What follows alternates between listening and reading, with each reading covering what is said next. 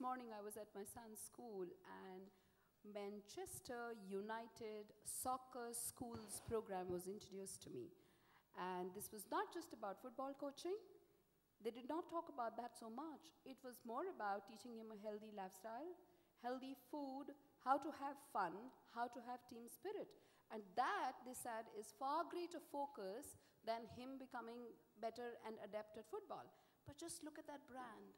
The coach, the head coach in India, has worked in 18 countries, 760 million fans. I am not a football fan at all, and this data was given to me in the 15-minute presentation that he packaged for us.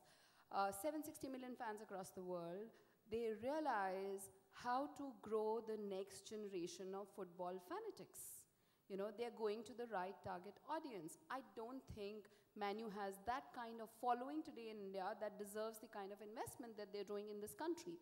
And so, you know, this thought sparked off because you said India versus abroad, and they are looking at India as, you know, one of the growing countries, and he kind of said so. And they're already sending, you know, coaches and students from India for the global programs that they have, and that's the kind of seeding that's happening now, you know, into India.